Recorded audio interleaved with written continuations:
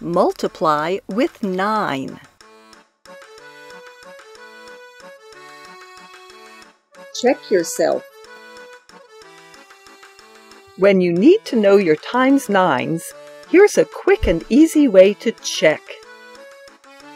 This finger play will model the product. Number each finger from 1 to 10. Fold down the finger that matches the factor that is not 9. 3 times 9, there's the 3.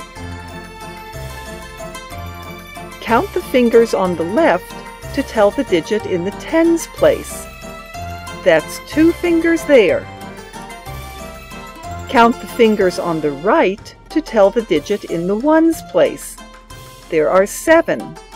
So 3 times 9 is 27. Why don't you try 7 times 9 this way? How many tens?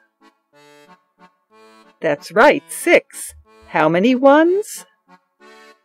That's right, 3. So 7 times 9 is 63. Now you know 2 ways to multiply with 9.